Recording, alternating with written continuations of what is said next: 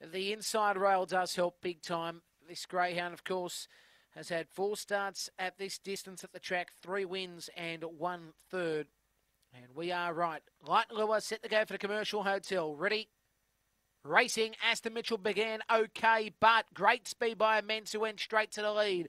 Harry Hatchett goes up the second. Now we start to see Aston Mitchell just bowl up the centre. In 4th spot is Irish Brandy alongside Sort of Sublime, and back at the tail, Little Purpose. Well, Aston Mitchell's out after the leader, Immense. As we swing the corner, Immense still the leader. Aston Mitchell tried, but it'll be Immense who wins. Immense wins, second between Aston Mitchell and Harry Hatchett, both joining the line together. Then came Sort of Sublime, Little Purpose, and Irish Brandy back at the tail, 23 seconds the time.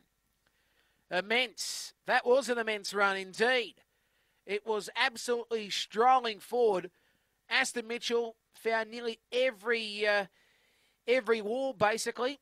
It still ran well for potentially second, though it's going to be a photo.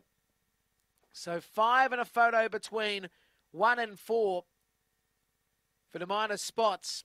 And the 4 will just get to the 1. So it will be 5 yellow, Immense first, trained by Jack Trengrove.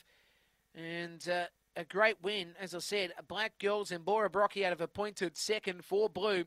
Harry Hatchett for Mark Roberts. A Black Dog, Zambora Brocchi out of Midnight Maid. And 3rd spot, 1 red. And Aston Mitchell for Dave Peckham. A Black Dog, Aston DB out of Aston Adil. Numbers of 5, 4, 1 and 8. 23 seconds. The time after the running of race number 3.